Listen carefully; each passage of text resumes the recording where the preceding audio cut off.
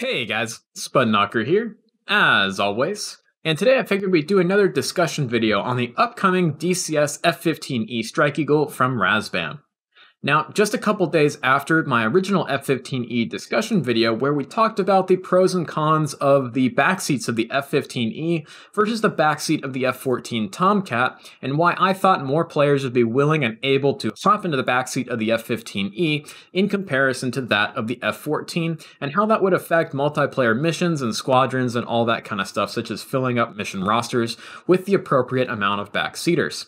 RAZBAM, after that video, just a couple days after, in their quarterly update, said that they had put their F-15E on hold for a little bit as they were working to finish up their AV-8B Harrier and Mirage 2000. However, subsequently after that, they released some screenshots of the cockpit of the F-15E Strike Eagle coming for DCS, and I figured we should go ahead and hop in and actually take a look at these screenshots, kind of break down what we can see in them, and kind of give my impressions as to how the cockpit is looking. And obviously, you guys can tell I'm very, very hyped for the F-15E. It is my favorite jet in real life, and I just really like it. I think it's just the coolest jet. I've always thought that American Teen Series jets with two seats tend to look aesthetically better to me than the single seat counterparts, but that's just kind of my own thing. So let's go ahead and get started with actually looking at these screenshots. We're just going to go from my least favorite up to my favorite screenshot of the bunch and kind of talk about what we can see in the cockpit here, as well as kind of talk about some first impressions like I said earlier.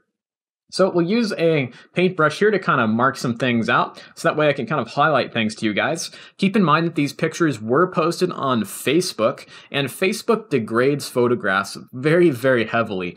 So the resolution of these photos isn't great, but if you take a look at the RAZBAM Facebook page, say on your phone or on your iPad or tablet, the pictures will look a lot better than they will looking on this video here, because we're going to have the Facebook compression, then the YouTube compression on top of that. So if the pictures look a little bit fuzzy to you, don't go blaming RAZBAM for that. That's just a fact of the Facebook then YouTube compression on top of that. But I think it is going to work well enough for us here to actually be able to take a look at these photos and give kind of a breakdown of what we're seeing. Okay guys, so let's go ahead and get started with our breakdown of this first screenshot here. We can see that this screenshot was taken from the left console, looking at the control column down into the right rudder well and off to the right-hand bottom side of the instrument panel. And we can see right away the similarities in the avionics suites between the F-18C Hornet and the F-15E Strike Eagle. Keep in mind that the AV-8B, F-18, and F-15E Strike Eagle are all McDonnell Douglas products, now owned by Boeing. And while Northrop built quite a few components of the F-18 Hornet, including a lot of the parts of the fuselage, the tail, and the wings, McDonnell Douglas did design and produce the cockpit of the F-18C as a result. And so because of that, it's going to be very easy for DCS World pilots who already have a lot of experience in the AV-8B or the F-18C to quickly hop into the F-15E Strike Eagle and feel at home quite a bit. And we'll keep talking and harping on this theme as we go through these images here. Right away, we can already see that the OSBs for the MFDs, that the center bottom MFD in the F-15E are very, very similar to that in the F-18C Hornet, with the same brightness and contrast OSB buttons on the bottom left and bottom right of the screen. So should already be very, very familiar. But also on top of that, we have a digital engine instruments panel right here, kind of a digital engine control suite that looks very, very similar to the IFE, but we do have a very stark and very different setup for the actual fuel indicator panel. And so this fuel indicator panel is brought directly over from that of the F-15A, B, and C, and D variants of the F-15. And you can see this in the bottom right-hand side of the F-15C in DCS World already. If you guys watch one of my 1982 Lebanon War videos where I fly the F-15, you'll be able to see this right here on that bottom right-hand side of the instrument panel. So a lot of parts of the F-15C and F-15A are kept in the jet, as well as kind of smashing it together with the more digital avionics suites of the F-18 as well. And the original F-15E was actually a rebuilt, remanufactured F-15B. So a lot of these parts are very, very similar and interchangeable with the parts of the cockpit in the more albino eagles that are meant for pure air-to-air combat. Now, moving on from this engine and fuel indicators down here, we can see that we have some circuit breakers down here just behind the control column, which are the disconnect circuit breakers for the automatic flight control system, or as most people would like to call it, an autopilot. These are very, very, very important circuit breakers in any aircraft in which there is an autopilot, because if the autopilot is doing weird things for you in the cockpit, the first thing you want to do is disconnect the circuit breakers and pull all power to the autopilot to prevent the autopilot from causing a very dangerous situation, like say the autopilot is not correctly regulating the attitude of the aircraft or the roll of the aircraft, and you get yourself into a very, very bad situation. Or if you get into a situation where the autopilot disconnect button, where you actually flip a switch to turn the autopilot off, if that is broken for some reason, the autopilot will not shut off. You need to be able to reach those circuit breakers very, very quickly in order to disconnect power to the entire autopilot system to just shut the whole thing off from a hard wiring perspective. Beyond that, we can also see what looks like the jet starter switch right here to actually start the jet. Now, a lot of things in the F-15E, while they're going to be similar to that in the F-18C and to a lesser extent the AV-8B Harrier, a lot of stuff is also going to be very different. It's going to be kind of more similar to the stuff we see and the way it's labeled and what we see in the F-16C Block 50 Viper that we already have in DCS, because it is in fact an Air Force jet. And so the Air Force and Navy procedurally do things a bit differently. And so things are going to be labeled differently. Things might be in different spots in the cockpit, but as a whole, it is going to still be rather easy for DCS pilots to move back and forth between the Hornet and the Strike Eagle.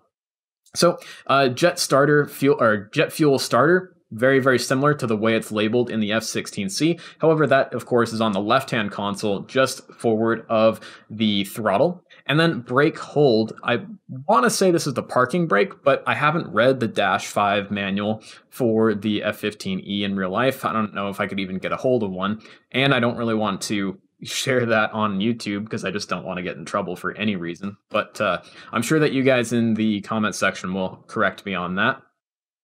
And of course, back to the control stick here, big old control stick. Same thing as what we've got in the AV-8 and the FA-18C. So that Hornet stick is going to work just fine in the F-15E. Very, very cool. So why don't we go ahead and swap on over and go on over to our next screenshot that was shared by RAZBAM on their Facebook page.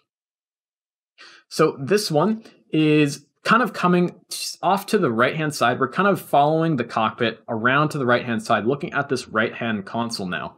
And we can see that same, what I believe is a parking brake hold. That's my educated guess, is right there again. And then moving on, we have our warning panel in the same spot that it is in almost every Western fighter jet, including the JF-17. You have that warning and advisory panel on the right-hand side, right up against the bottom right of the instrument panel. Very, very important to check that. Make sure nothing is lit up before takeoff, such as your canopy is unlocked, your ejection seat's not armed, a hydraulic system's not turned on, electrical system's not turned on, whatever it is, that'll be lit up here. Just like in the F-18, Harrier, Thunder, every other jet in DCS world, or modern jet in DCS world. Now, moving on, we have a panel here that is labeled engine. And so my only guess for that could be that this is the engine control panel. Something a little bit different as compared to the FA-18C and even the F-16C, and the fact that most of the engine controls on those two jets are over on the left console near the throttle. Something a little bit different, kind of interesting. I could be wrong here, but that's just my educated guess based on the label ENG for engine here, and we can see generator switches. So maybe it's not that different after all. We've got emergency, looks like emergency hydraulic switches here, reset switches for generators, and of course the two generator switches. And I'm sure, looking at it here, I'm sure the battery switch is in this panel somewhere as well for startup. So maybe it really isn't all that different from the F-18C. Then, of course, we've got the ECS panel here. Very, very important. If you've ever spent any time in an airplane with a bubble canopy, you know that it is absolutely horrendously hot in them most of the time. Even at altitude where it's nice and cold outside, it can get really, really, really, really, really hot inside that bubble canopy. And so a good air conditioner is absolutely a must. And you're definitely going to want to bring some sunscreen if you decide to roll up the sleeves of your flight suit. Just make sure you keep your oxygen mask on and your visor down, or else put some sunscreen on your face too. I've definitely learned that lesson the hard way. Interior lighting switches right here, very, very similar placement to that in every other modern jet in DCS world. It's a really good idea that a lot of the Western fighter jets that we see in DCS, the cockpit layout is more or less the same. And that's how I jump back and forth between jets and DCS very, very quickly and relatively easily, is the layouts between the jets in the cockpit are all relatively similar, with this interior lighting panel being more or less in the same spot on every jet. F-18, AV-8, even the F-14, and of course now the F-15E Strike Eagle. So good to take note of that. Where that is, of course, we can see, we've got displays, day and night master switches. We've got UFC brightness. We've got the instrumentation lighting. We've got console lighting. We've got a chart light and a master caution warning light. Very, very important. If you start to get emergencies, or you take some battle damage at nighttime and those warning lights are super bright, man, you're going to get pretty dazzled by those caution lights, and you're going to need to turn those down in order to concentrate on flying the jet and getting the jet safely back to friendly territory for an ejection, or even bringing it all the way back home. So that is kind of a breakdown of this screenshot here on the right-hand console.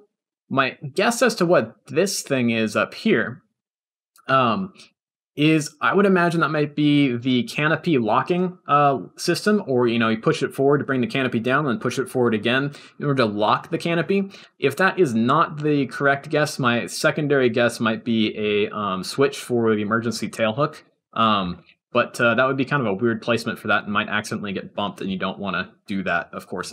Obviously, you also don't want to bump and unlock your canopy at high speeds either. But that would be my two guesses for that. Probably most likely going to be the canopy switch there. So we'll move on to the next screenshot.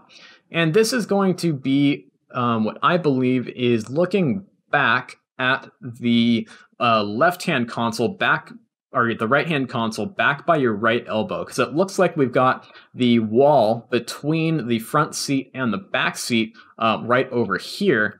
And then, of course, we've got hoses for oxygen and whatnot.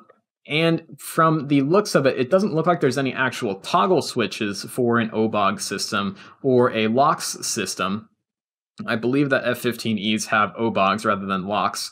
Maybe the original F-15E that was, the prototype from a rebuilt F-15B, in fact, probably had a LOX system. But these F-15Es that are circa 2007-ish, I want to say, to what RAZBAM was going for, I think, like the other DCS World jets for the F-15E, definitely had an OBOG system. As for what this is, I am not totally sure what that would be for. My educated guess is that some sort of emergency oxygen system that can be turned on and chemically generates oxygen to go into the system, or some sort of a flashlight. I'm not totally sure. You guys will have to, correct me in the comments down below. And of course, you just, you just use this hose here to plug your oxygen mask hose into that. And of course, you get some good breaths off of that. Definitely don't want to pass out at high altitude. That's for sure.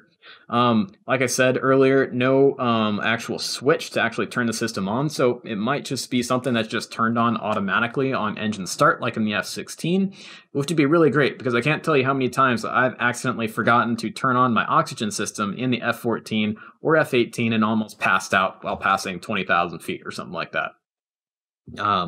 Next.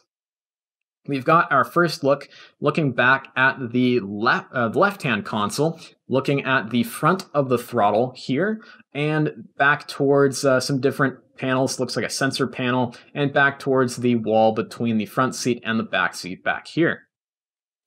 Now, my guess here is that these switches back here, which look like some sort of circuit breakers or maybe something to do with the IFF system and inputting different modes for the IFF system, are not going to be modeled. Most of those switches that are way back there by your right and left elbows in the jets and DCS are not modeled, so that would be my guess for that. And they probably don't give anything to gameplay unless things like a proper ECM was actually implemented in DCS. Vmax switch right here.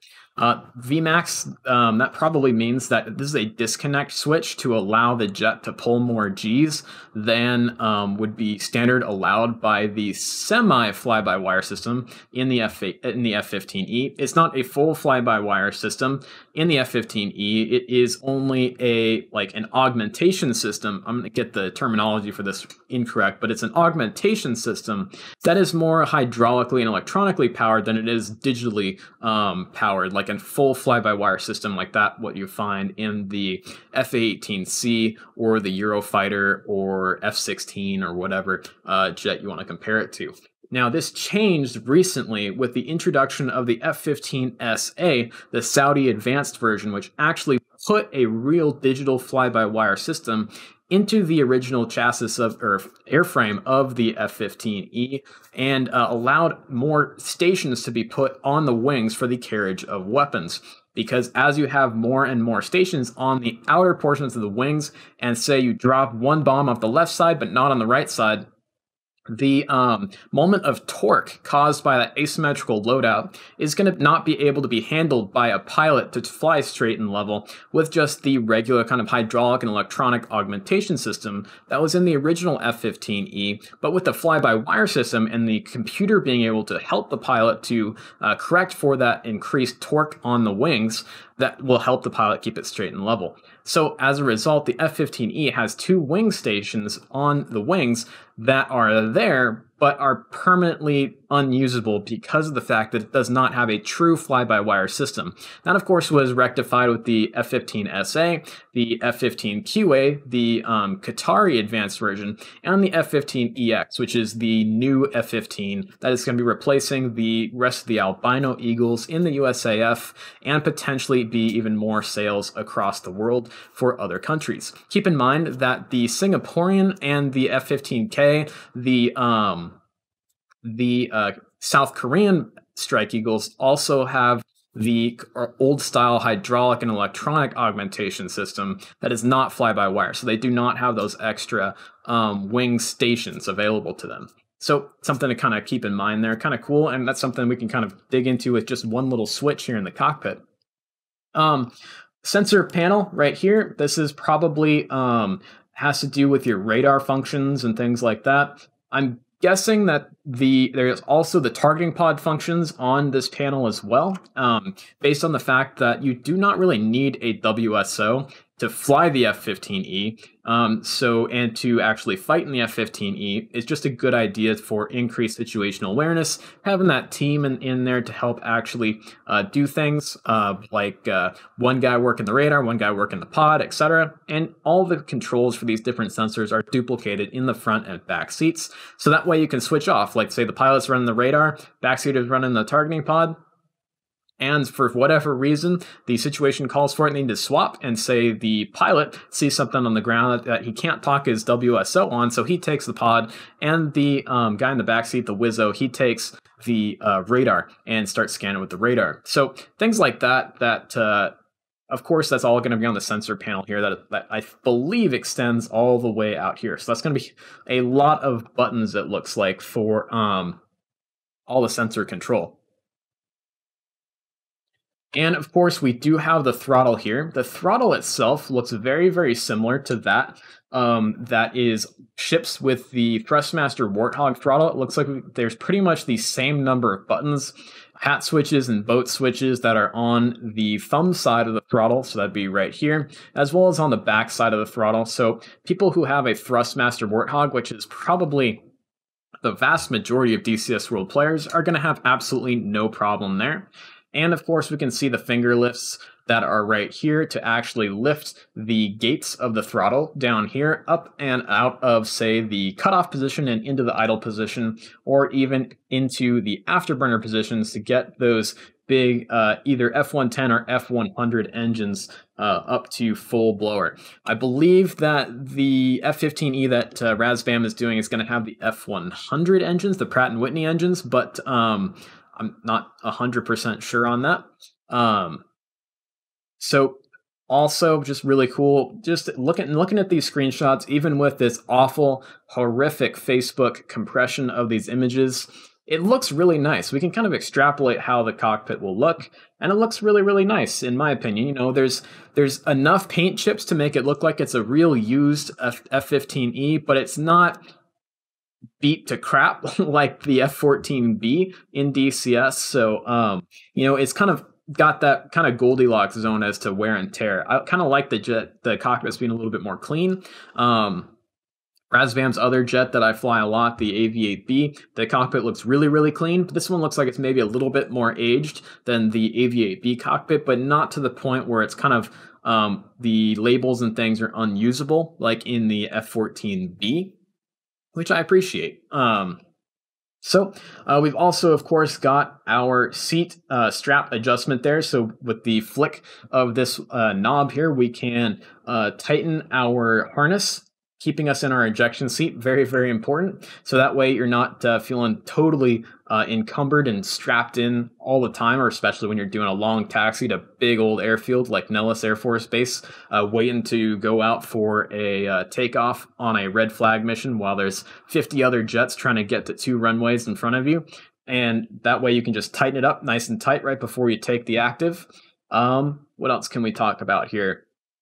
Looks like something to do with the ejection seat back here, some sort of part related to that.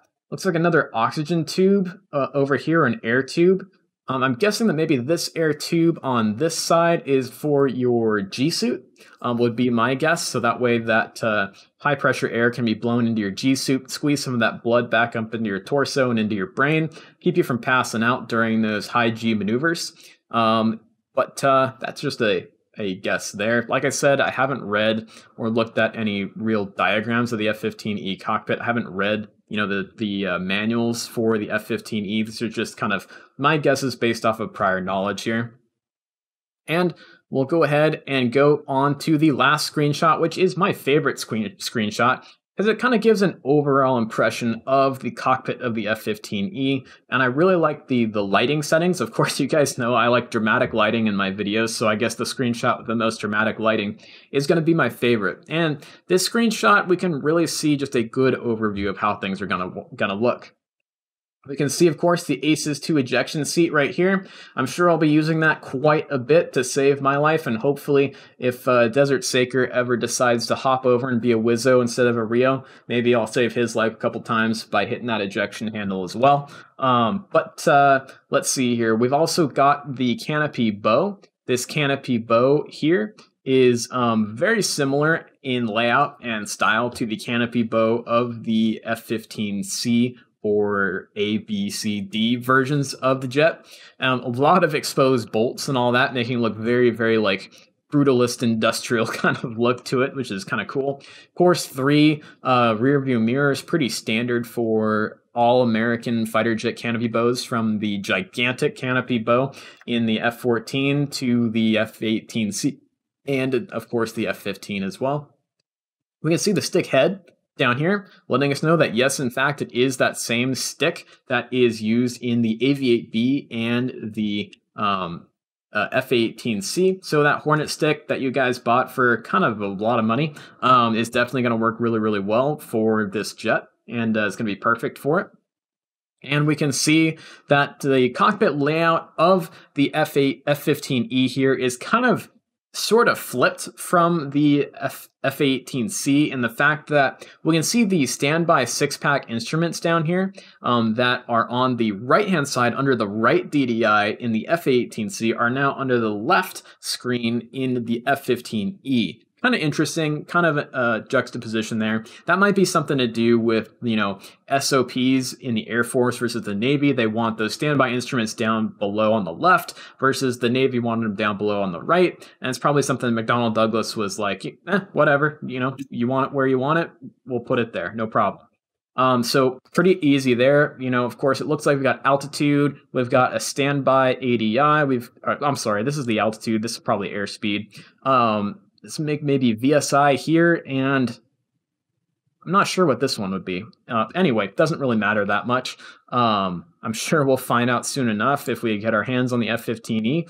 And of course, we've got the upper left MFD here, the bottom MFD that we already took a look at. We can see that those OSB layouts on here, the option select buttons, are all very much the same layout as that in the F-18C. And as well as that in the AV-8B, they're probably the same actual components because, you know, if you're building something on an industrial scale like MDD is or now Boeing is, might as well just keep commonality with the parts, right? Make it a lot cheaper for the end user, which is going to be the Navy or the Air Force or the Marines.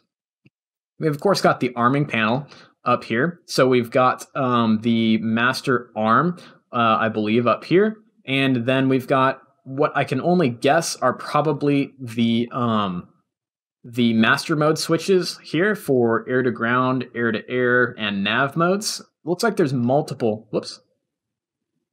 Looks like there's actually multiple switches.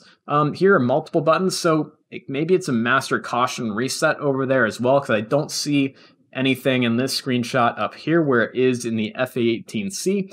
But like I said, that's just a shot in the dark. You know, I'm sure somebody's going to correct me in the comments down below.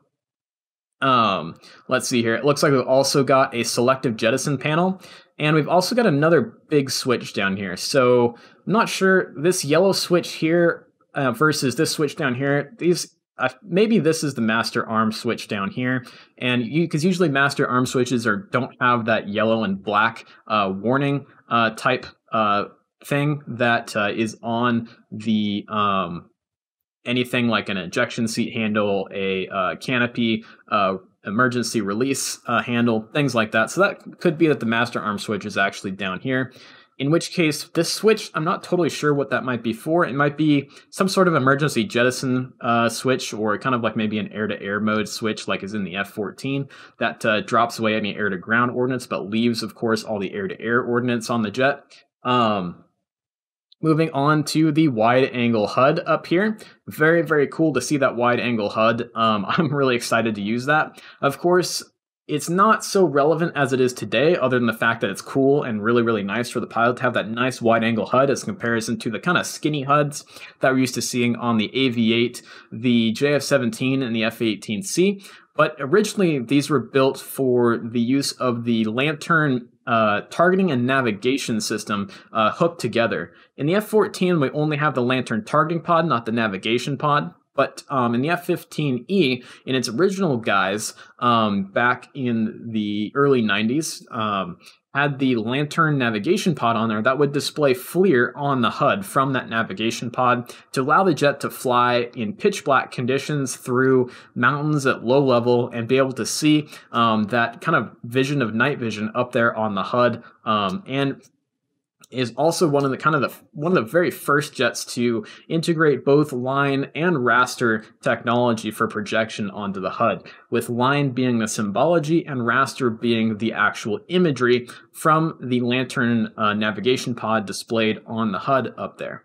And I believe the F-16 Block 40 came after the original F-15E and incorporated a lot of that same line and raster technology to make the nighttime attack version of the F-16, the Block 40 that had that big wide-angle HUD, which that would be a pretty cool upgrade to the F-16, or actually, I guess, downgrade to the F-16 in DCS world to get a Block 40 with that kind of weird, funky, big old HUD up front. That'd be kind of cool in my opinion. But I digress here, but the UFC here, this was something that kind of surprised me, as I know that RAZBAM put out a poll of their fans out there to see whether the F-15E should have the upgraded, I believe, post 2005 or 6-ish upgrade to the F-15E that actually made this a screen for a digital UFC, very similar to what's on the F-18 E and F, and I guess E18G Growler, where they have an actual screen for the UFC that it could be actually be turned over to an EW page when you're in combat. So that is something that's a little bit surprising. Maybe they're doing both. It'd be kind of cool if they did both and like make that a option in the special options, or like a mission editor option to have like a older F-15E for your Desert Storm, your Kosovo, your Yugoslavia kind of missions, and then maybe a later version F-15E for more of your Operation Inherent Resolve over Syria, that kind of stuff, for a more modern F-15E. I don't know.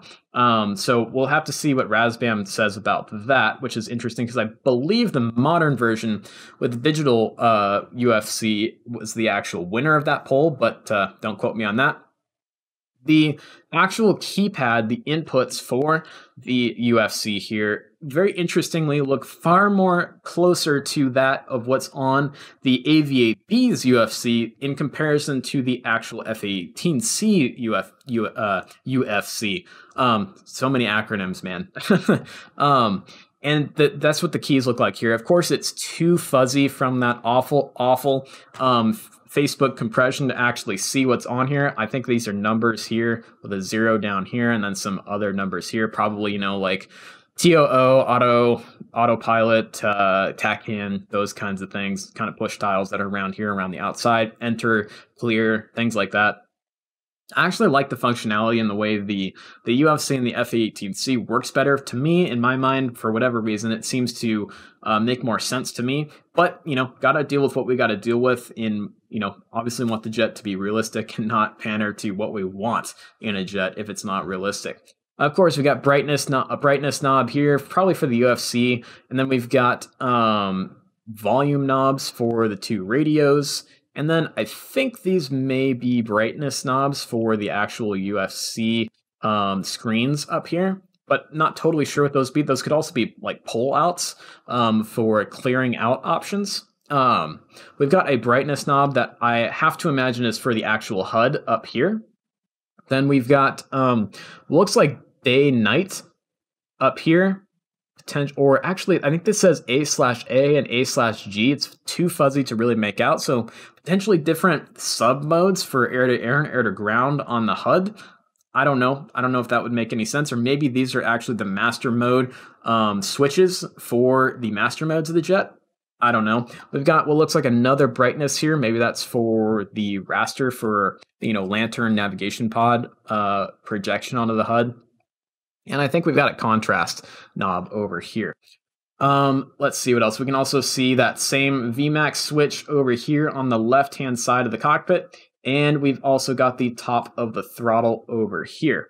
And I think that pretty much wraps it up as to screenshots. So, all right, so almost forgot this screenshot. I guess I downloaded it and forgot to throw it into my Photoshop file here. But anyway, so this is just a screenshot of the upper right-hand side of the canopy bow. We can see the right-hand side of the wide-angle HUD over here. Just a really thick piece of glass. Really interesting. And then we've got the upper right-hand portion of the instrument panel over here. Can't really see anything or really dig into anything there. It's just the right-hand side of the instrument panel. As to the canopy bow, it seems like maybe a little thing, but I think it's really, really important to get the canopy bow to look really, really nice and look really, really right in terms of geometry and in terms of just the way it looks and the texturing on it. Because I don't know about you guys, but I spend a lot of time looking up in my jet in DCS world, looking for bandits in a dogfight, pulling hard, trying to get to somebody, or, in a roll-in maneuver, I'm turning the jet upside down and pulling back and looking up through the canopy bow, bringing that center mirror down onto my target before I roll wings level again. So just like any other part of the cockpit, the canopy bow has got to look good. Of course, you got that center mirror here. We've got, looks like the chart light right here that we talked about earlier with a brightness knob that was on the right-hand console. Like I said, the center mirror here. The other mirror, we've got a handle here. Kind of important. Got to have something to grab onto to help kind of bring your body around to look over your shoulder in a hard G pull. We've also got this standby compass that's up here that almost looks like it's bent. Obviously, we're not sitting in the position of the ejection seat, so maybe it's facing towards the ejection seat, but it does look almost like kind of bent. I'm sure that's kind of realistic because I'm sure these things are kind of thrown up there in more or less a haphazard manner. It's always interesting to me to see pictures of cockpits of fighter jets and stuff that have exposed wires and cables like this. You can, of course, see a ton of exposed wires and cabling near the canopy bow and near the front of the HUD in the F-14B Tomcat. Whether that's maintenance crews, taking a little shortcut rather than fully embedding the wiring into the kind of housings that they're supposed to be inside the canopy bow, stuff like that, because those wires break often anyway, need to be replaced. But anyway, this is probably a power cable to this magnetic compass up here. And then we've, of course, got our shoot cue up here, which is very, very, very familiar to any DCS World pilot who cut their teeth on the F-15C before jumping into a full fidelity module. Which of course, we get the shoot message up here that when you get within the no escape zone with your AIM 120 AMRAAMs. And we can see more cabling coming down here and around across the rest of the canopy. This cabling down here is probably the same stuff that's coming up here to feed electricity and data to the shoot cue and taking information to and from the magnetic compass up there. Magnetic compass, of course, very, very, very important in case you have an INS failure or you need to realign your INS in flight and you have to input your magnetic heading. All that kind of stuff, very, very important. And I actually think it's a good idea in the F-15 and the way the cockpit is laid out to have that magnetic compass up there on the canopy bow and out of the way. It's easy to read when you need it because it's just boom right there, but it's up out of the way. It's not taking any space that would otherwise be used for other things in the jet, like it is used in some of the other jets in DCS, where that magnetic compass is kind of in a spot that's kind of like, well, I don't know why that's there, kind of feeling to it. Of course, the cockpit in the F-15E, just like every other fighter jet post the F-4 Phantom, looks very, very well thought out, very ergonomic for the pilot, and of course for the Wizzo. Haven't seen any pictures of the back seat yet, but I'm sure it's great back there too. And I hope you guys enjoyed this kind of breakdown of these screenshots. Like I said, I am super hyped for this jet. It's my favorite jet in the world, and I can't wait to throw all the crazy paint schemes from the Air Force with cool nose art that's been coming out lately on the F-15Es to, the crazy camouflage that the Qataris are putting on their new F-15s to the really cool desert schemes that the F-15I Ra'am in Israel has on it to the really cool gray paint scheme that the Saudis put on their Strike Eagles, all this kind of stuff. It's just going to be really, really fun to have this jet, and I'm really looking forward to it. So, RAZBAM, good luck with all the coding and all that for this jet, and I'm sure you'll all make us very happy very soon. And I'm already trying to throw money at the screen to get this guy. So good luck out there, RAZBAM. And of course, guys, fly safe out there and stay healthy. So we'll see you in the next one.